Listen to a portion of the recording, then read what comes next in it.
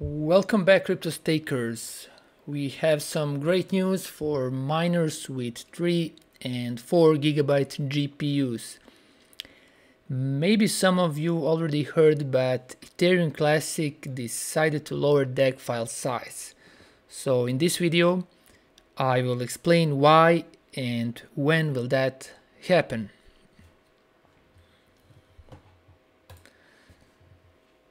As you know, during the month of August, Ethereum Classic network suffered 351% attacks. Luckily for investors, price of coin haven't really taken a hit. I guess they're hard to scare. Still, developers cannot let it happen again, and they have come with interesting solution to reduce DAG file, which will make Ethereum Classic mining possible for 3 and 4 gigabyte cards. This will increase the network hash rate, attract more miners, and hackers will need more resources for 51% attack. This is likely to stop them. The owners of older GPUs will be able to make profit with mining popular coin that is listed on many exchanges instead of little known currencies that may be risky and may disappear in few days. So that's a win-win for everyone, right?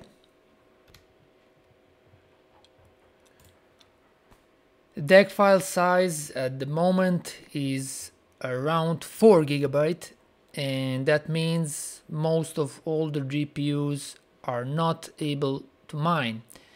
Hash rate is getting lower and network is easier to attack every day. So when will this update happen? According to this calculator, at November 27, and 4 gigabyte cards will remain supported for additional 3 years.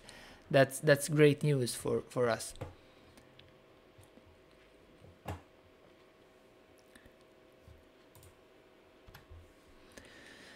Now, what about profitability?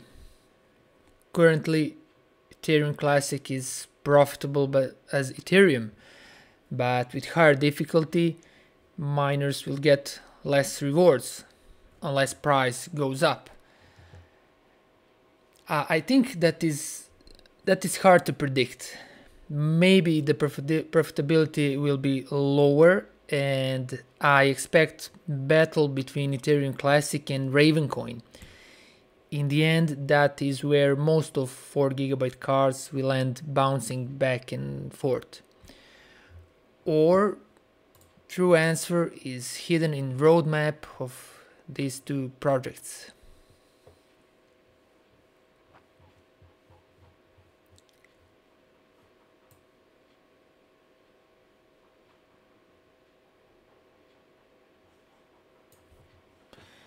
Thank you for watching and subscribe to support making new videos. Also check my channel for more interesting topics.